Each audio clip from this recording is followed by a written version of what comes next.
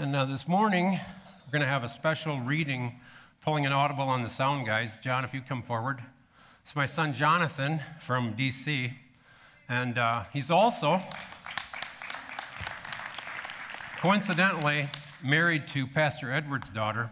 So he's bringing you greetings this morning from the church in Damascus. And our church supports Pastor Edward. He's been a speaker here several times. And I've been in contact with Pastor Edward. The church in Damascus, in spite of all the turmoil, all the war, all the people who have been dislocated, is continuing to thrive and grow. So this morning, Jonathan is bringing you greetings from the church in Syria, and he'll be reading out of Luke 2, 8 through 20. Correct. We may be the only church in America looking at Luke 2 this morning. I'm not sure. All right. All right. Good morning and Merry Christmas. Luke 2, 8 through 20. And there were shepherds living out in the fields nearby, keeping watch over their flocks at night. An angel of the Lord appeared to them, and the glory of the Lord shone around them, and they were terrified. But the angel said to them, "Do not be afraid. I bring you good news of great joy that will be for all the people. Today in the town of David, a Savior has been born to you. He is Christ the Lord. This will be a sign to you. You will find a baby wrapped in clothes and lying in a manger." Suddenly, a great company of the heavenly host appeared with the angel, praising God and saying, "Glory to God in the highest, and on earth peace to men on whom his favor rests." When the angels had left them and gone into heaven, the shepherds said to one another, "Let's go to Bethlehem and see this thing that has happened, which the Lord has told us about." So they hurried off and found Mary and Joseph, and the baby who was lying in the manger. When they had seen him, they spread the word concerning what had been told them about this child. And all who heard it were amazed at what the shepherds said to them. But Mary treasured up all these things and pondered them in her heart. The shepherds returned, glorifying and praising God for all the things they had heard and seen, which were just as they had been told. Thanks, John.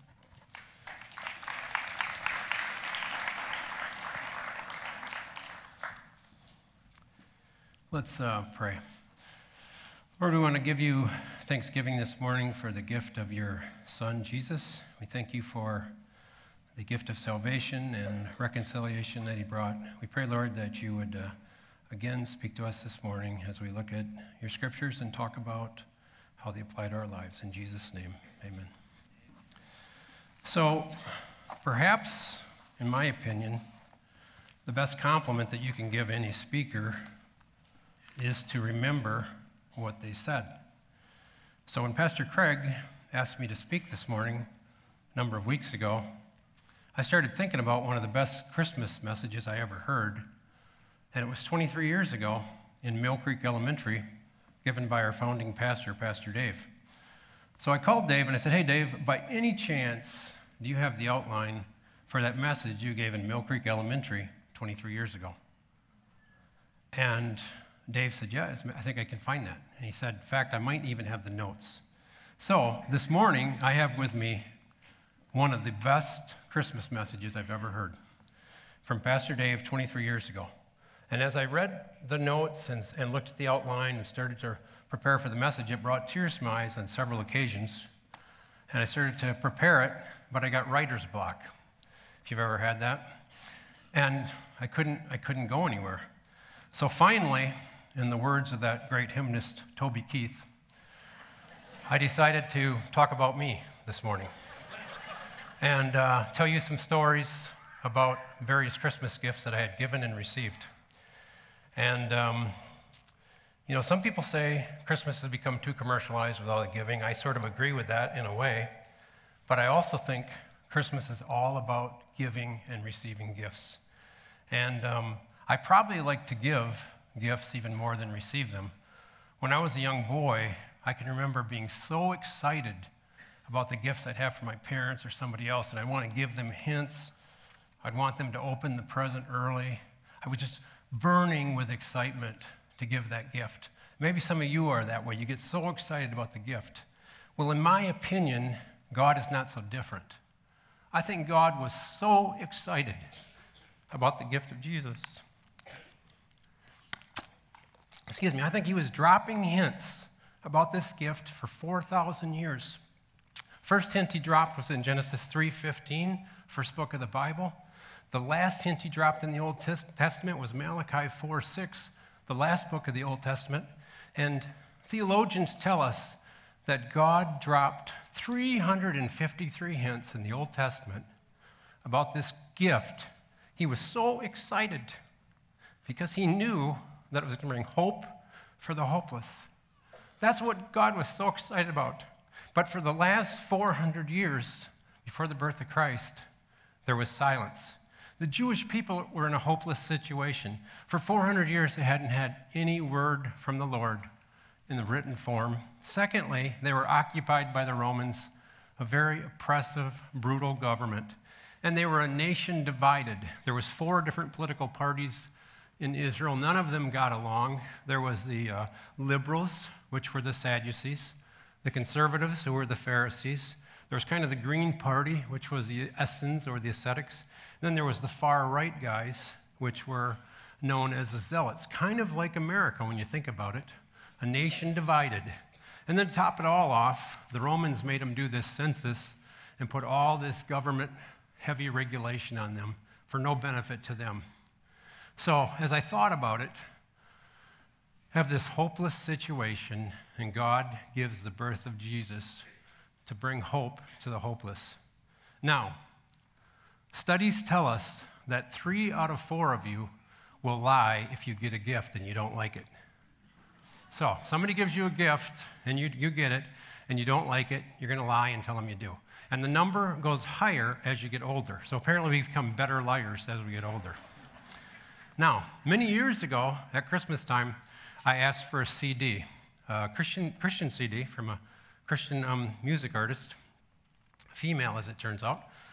And in our family, kind of a tradition, maybe because I started it, all my gifts get piled up in front of me.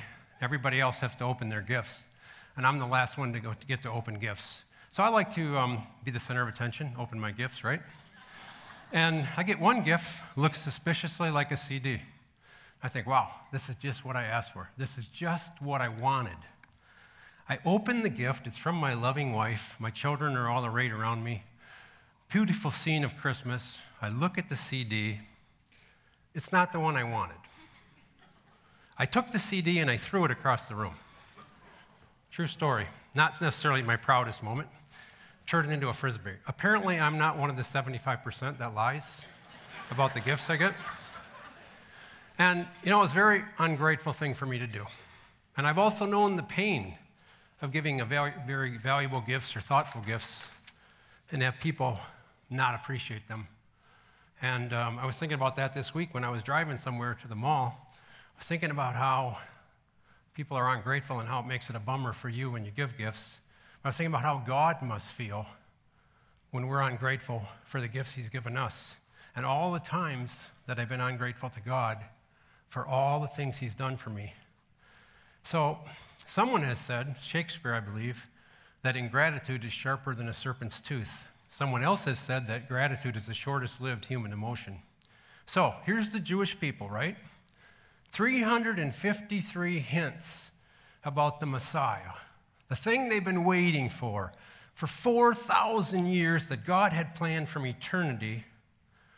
And Jesus shows up, and most of them rejected it, just like throwing that CD across the room. No interest in Jesus. You see, he wasn't what they expected. They wanted something different. They wanted a Buckingham Palace Jesus. They wanted a political king, someone who's going to throw the Romans out. Instead, they got a little baby wrapped in swaddling clothes. You know what that means? Rags. Joseph and Mary didn't even have enough money for a onesie. They wrapped the baby in rags. Maybe you remember the slogan from the recent campaign, Make America Great Again. What the Jewish people wanted was someone to make Israel great again. And when Jesus showed up, he wasn't what they wanted. Most of them rejected Jesus. The political leaders did, the Romans did, the wealthy did. Most rejected, but not all. The shepherds accepted him, as we saw this morning, and so did discerning wise men who were interested in truth. And, you know, I never listened to that CD. I was so stubborn, I would never try it to see if it was any good, because I wasn't what I wanted or thought I wanted. And I'm wondering how many people this morning have rejected Jesus, have never given him a chance because it wasn't what you expected or maybe what you wanted. You were looking for Jesus that was going to make your life on earth easy or wealthy or whatever the thought might be. And I'm saying God spent an eternity planning to give us Jesus as the only one who could bridge the gap between God and man.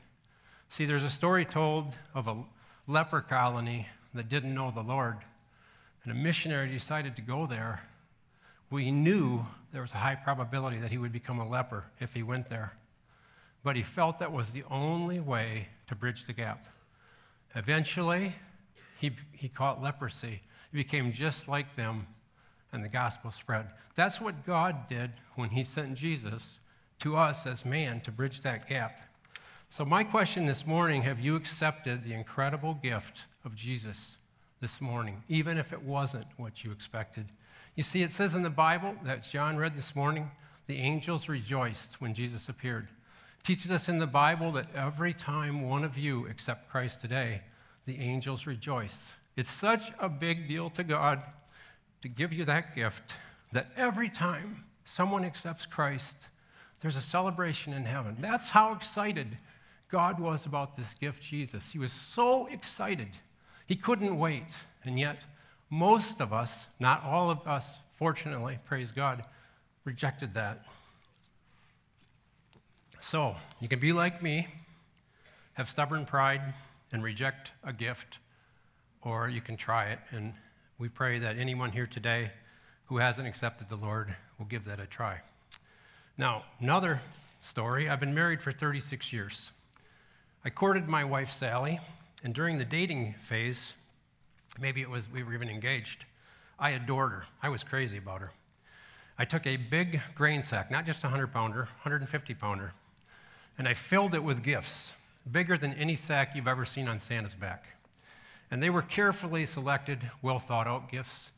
I don't know, they all had meaning. The whole thing was full of presents, all individually wrapped by me, not wrapped so great, but wrapped. It was very special. And I set time aside and I made it a priority. So that's how we were during our courtship. Now, what do you think I got Sally for Christmas 2 years ago, after we've been married for 34 years? I got her a snowblower, okay? Now, you may think that's not a thoughtful gift, but you need to consider that I don't want her to hurt her back shoveling snow. Furthermore, if she gets a sore back, she can't do the chores and just makes more work for me on the farm. So, if you think about that, some of you more cynical might think that gift was more about me than it was for her. And I want to ask you this morning on Christmas, has Christmas become more about you than about Christ? Have you lost that adoration through the busyness, distracted by the parties, the running to and fro? Have you taken the time just to spend the time to remember how amazed you were, what the wonder, like the shepherds had, wondered and amazed at this incredible gift of Jesus? Have you taken that time, even if you've been walking with the Lord for 36 years or 10 years, have you taken that time and made Christmas about the Christ child, not just about everything else that we put with it? Have you made it about adoring him? Now, if I was Pastor Craig, I would break out in, "Oh, come, let us adore him" right now, but I'm not Pastor Craig, and I can't sing, and that would not be a highlight of this message for you if I did that. But my challenge to you this morning is sometime during this Christmas season that you spend some time in wonder and amazement and worship of just what Jesus has meant to you. And in the year ahead, a big theme for Pastor Craig this last month has been being intentional about our walk with the Lord. I think we need to be intentional about setting time aside to spend time with the Lord throughout the day, throughout the week, whether that's devotions, prayer, whatever it is. My challenge to you this morning is to be intentional about spending time in God's Word, intentional about spending time with the Lord, and not let life crowd out the most important thing. Just like so much of Christmas sometimes can crowd out the most important thing. And the last story is about accepting gifts. I come from a large family of 9 children, And we got to be so big that we used to draw names. This is many years ago when I was younger. And my brother got my name. You only get one gift, so it's kind of a big deal. And he gave me a shirt, okay? Now, I would have much preferred at that stage in my life a knife, a flashlight, remote control car, anything fun. But a shirt was not what I would have wanted. But the worst part was, he got me a shirt that was 2 sizes too small. Now, the guy's known me my whole life, right? Clueless to buy me a shirt 2 sizes too small. Furthermore, I'm borderline claustrophobic and I hate tight clothes, hate them. So, as you've already learned, I'm not always a gracious receiver. I was angry, annoyed, and bitter. I felt like my brother was clueless, should know me better. So, that's how I felt about it. I was not very happy about that situation. Some of you may have got something in your life this year, may feel like you're in a shirt 2 sizes too small today. Some kind of adversary that you weren't expecting. You were looking for something else and you got some adversary. Maybe it's a health issue. Maybe you got a terrible boss. Maybe a relationship, marriage issues. Maybe something with your children. Maybe depression, something. I don't know. But maybe something in your life feels like it's 2 sizes too small and you're uncomfortable this morning. Now, adversity can affect you one of 2 ways. It can drive you away from God, like it did me and my brother. You can get bitter and unforgiveness and quit on God. You can't believe that God would allow that fill-in-the-blank thing in your life. God, who loves you so much, would allow something like that to come in your life. Or adversity can push you towards God, and you can press into him, and you can stay faithful. Story in Genesis 37, 38, right in there, about Joseph, who for 13 years was in slavery in prison for something he did not do. It's a story about a man who stayed faithful to God, and during adversity, he just kept pushing in and pushing into God. And Joseph said in Genesis 50:20, what you meant for evil, God used for good. You see, for after 13 years of adversity in prison, God lifted him up, and he made him the second most powerful person in the world. Now, if anyone had a right to quit on God, it was probably Joseph, because he'd been given these wonderful promises, and then he was unjustly thrown in prison in slavery and unjustly accused. But Joseph became a blessing to many countries because he stayed faithful. Now, this morning, I'd like to tell you that I gave that shirt to Sally, became her favorite pajamas. She wore it for years and turned out to be a blessing for our family. I'd like to tell you that, but it's not true. I have no idea what happened to that shirt. I thought it would make a better illustration if I said that, though. So, leave that aside. Baby Jesus, 400 years of silence. 400 years, the children of Israel are waiting for this promise. Nothing happens.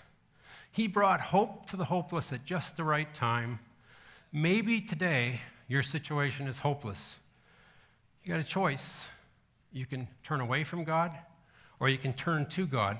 I told you earlier there's 353 promises about Jesus coming in the Old Testament. But you know how many promises theologians say are in the Bible? 7,000. More than 7,000 promises in the Bible that you can claim and that you can make your own and that you can use to hang on and press into God during times of adversity, during times in your life where things aren't fair, you didn't get what you expected, things aren't going the way you wanted them to. You can use those. Any one of those 7,000 promises are there for you to take advantage of. Now, I want to tell you one last story. About 5 years ago, I had a really big business opportunity. It was the best-looking business deal I'd ever seen. I poured all my resources into it. We're talking a huge deal. We're talking private jet big, private island big. And for those of you here in my church family that thinks becoming stinking, filthy wealthy would have changed me, I want to tell you, you wouldn't have noticed any difference in me, except for my jet-powered helicopter would have been parked right out those windows every Sunday morning. Just kidding. Okay, so here's what happened with that deal. We gave it a special secret code name called Yellow Duck. And it was such a big deal. We worked on it for so long that we got pictures of yellow ducks. Every Monday morning when I came in the office, somebody put a yellow duck on my desk. I had yellow duck policemen, yellow duck nurses, yellow duck doctors. I had yellow duck calendar made special for me. I had ducks everywhere. In fact, I even got a tie with ducks on it. And I even put the ringtone on my phone as a duck quack. That became my ringtone. There was only one problem with this greatest deal ever. It was a total failure. Even though all the experts said it was great, it was the biggest financial failure of my life. And worse, it started me on a financial drought that lasted for more than 4 years. We drilled 21 dry holes in a row. Our company did, failed deals. And on top of that, about 18 months, 24 months ago, price of oil and gas, which is what we sell, collapsed. It was a really bad financial drought. It was a bad, scary time. But just like Elijah in the book of Kings, God kept sending me unexpected blessings through what I called ravens and unexpected provisions, and he gave us a pot of provision that didn't run out. So all through that drought, all through that terrible time, God kept sending provision. Now, it appears that the drought is lifting now, but the biggest change in me that occurred during the last 4 years is I've become more grateful to God. Most of my prayer time is now spent in Thanksgiving, whereas I used to be praying once in a while for you guys, but most of the time for myself. That was another joke, sorry. Now, I spend most of my time in Thanksgiving, realizing all the blessings the Lord's brought into my life. Anyway, to get back to the story, my ringtone on my phone is still that duck quack. And every once in a while, I'll be in a business meeting or somewhere with someone who's invested in yellow duck, and they hear that duck phone go off, and they'll really get mad at me. Get that ring off your phone. Change it to anything. Dog, we don't care. Dog, cow, we don't care. Get that duck off your phone. And they really get mad because it reminds them of a big, painful failure in their life. So 2 weeks ago this morning, I was sitting in the church parking lot right across the way, and I was thinking, should I take that ringtone off my phone? And I started thinking, I'm not going to take it off, because even though that duck used to be a symbol of my biggest failure, it's now become a symbol of God's faithfulness to me and his provision during one of the worst times in my life. So it's become a symbol of God's faithfulness. Who else but God could provide so abundantly during a 4-year drought? So today, whatever adversity you're facing, whatever problem you have in your life, God can take your defeat and turn it into victory. You see, earlier, Jesus was rejected by the religious rulers and by the Romans, and eventually he went to die on a cross. And if you look above me, right there, I love that cross. Got God reaching down, us reaching up. And that cross, which was a symbol of defeat, is now the symbol of victory for every one of us who puts our trust in Jesus. God can take that thing that's a defeat in your life, that shirt that's 2 sizes too small, whatever thing that you can't stand, that you're uncomfortable about this morning, God can take that thing and turn it from defeat into victory, just like he's done with the cross, just like he's done in so many people's life. God is reaching up, down to you this morning. Are you willing to reach up and press into him? We're going to have some music as we close. We're going to sing, "Oh, How I Adore Him." And I want to just share in closing that God has promised never to leave you or forsake you. That's just one of the 7,000 promises that are in the Bible that you can take advantage of today. You want to have your best Christmas presents ever? Go take 5 promises out of God's Word this afternoon or tomorrow and claim them, write them down, and live by them and pray them back to God. He's faithful. He keeps his word. He keeps his promises. Even after 400 years of silence, God kept his word. After 4,000 years of the first hint of Jesus, he kept his word. He'll keep his word in your life. You keep pressing into him. So today, have you accepted the gift of Jesus? Have you rejected? It's always a choice. Jesus is the only way to bridge that gap between us and God. Today, have you been intentional about your relationship with Jesus? Are you worshiping him and making him the center point And finally, whatever that thing is in your life, whatever you want to call adversity, is it pushing you towards God or is it pushing you away from God? And if it's pushing you away from God, you need to turn around, move back towards God, claim some of those 7,000 promises, and make that a key part of this new year and key part of this Christmas. We're going to sing Come Let Us Adore Him, and then Rick is going to close for us. God bless.